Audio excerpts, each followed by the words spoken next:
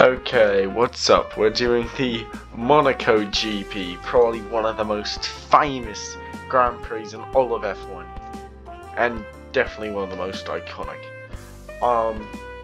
And so as you can see, we've got the flag of Monaco, if I properly do it. And we have our racetrack here.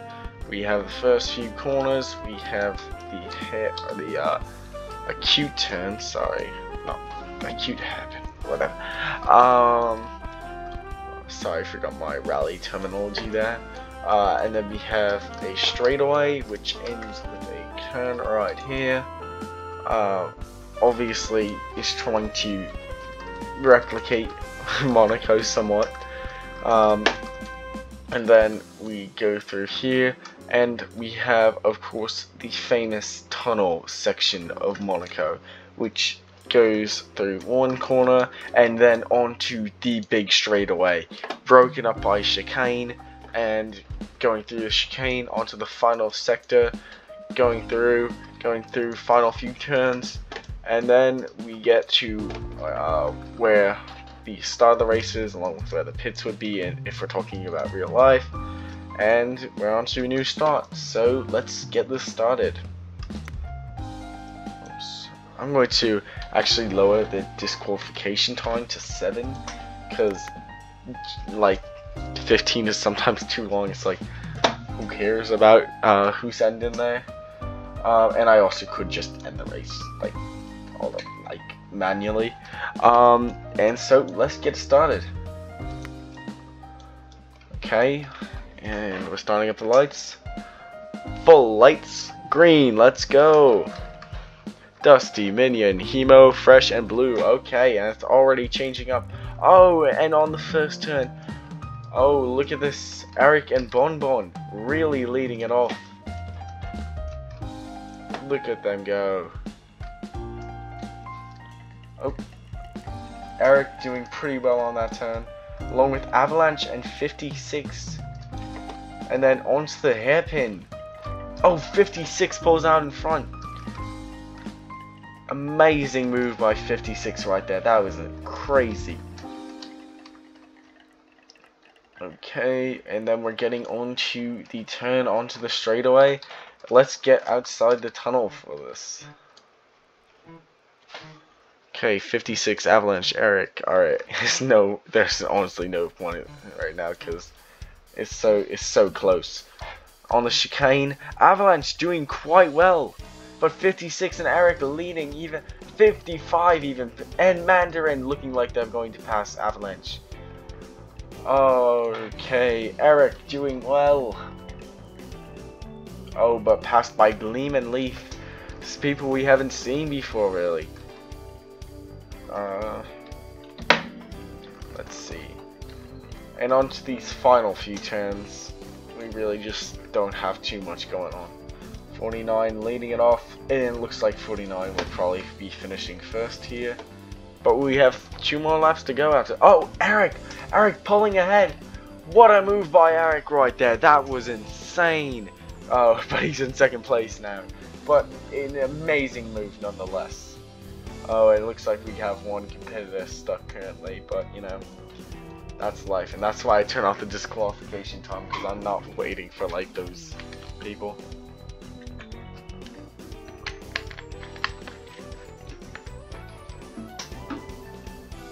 And look at the chaos at this corner. Absolutely insane. And through the hairpins right here, 55 Eric and Avalanche and 49 battling it out for third. And into the tunnel. Okay, let's see this. 55 leading off, Eric behind, and through the chicanes, let's see how it works out.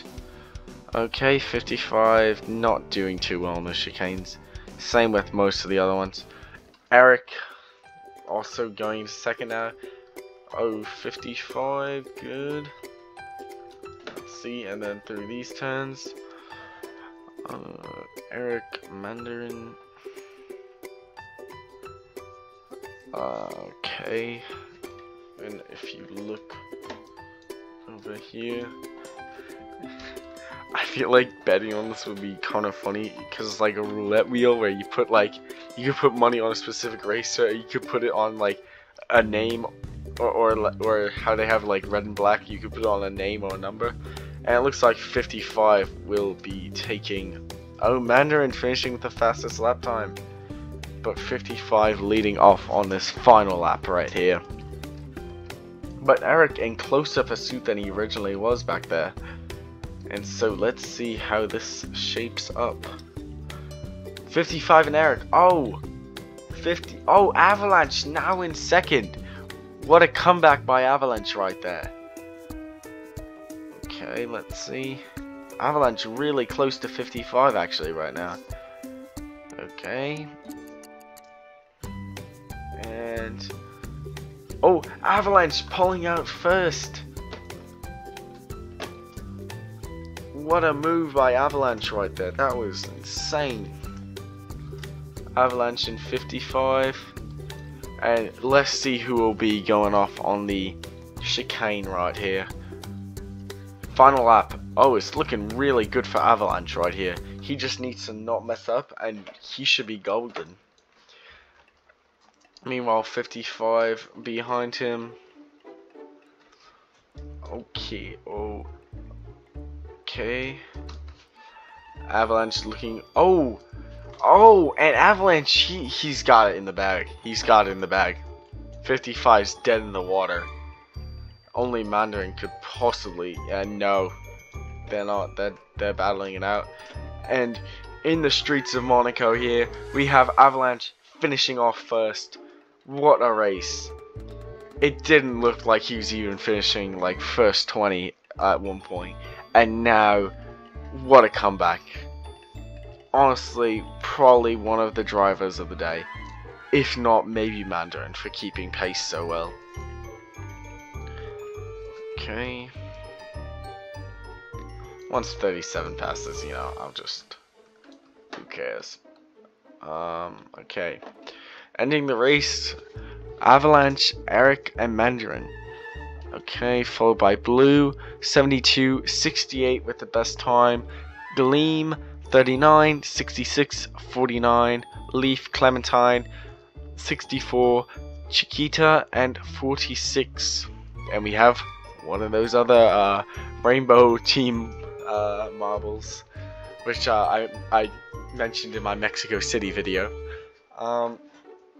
Avalanche, good job. 68, fastest time. Another good job to you. I think it was close.